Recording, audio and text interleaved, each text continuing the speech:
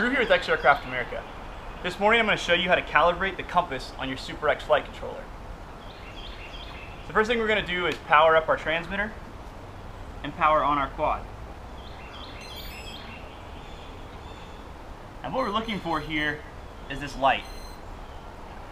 So this light is everything I do with the SuperX, and the first thing we're going to do is on our transmitter, we're going to fast toggle our flight mode switch. Now when we do that, we're going to see these red and green lights start to flash rapidly. When it starts doing slow flashes, that tells you that it's ready to go into calibration mode. So again, we're going to rapidly toggle the switch. It's going to turn solid green. So from here, all we have to do is rotate it in 3 directions. The first direction is with it facing up, and we're going to spin it until we see a slow green flash.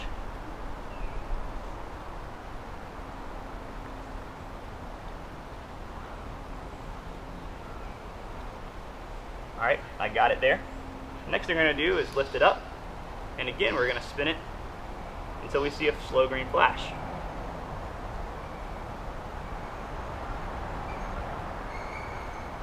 And there, I got it.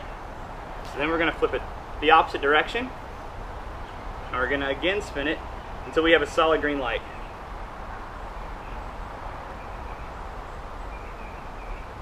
And I do.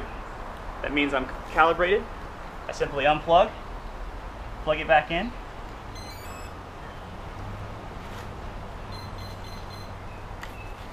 and I'm ready to fly.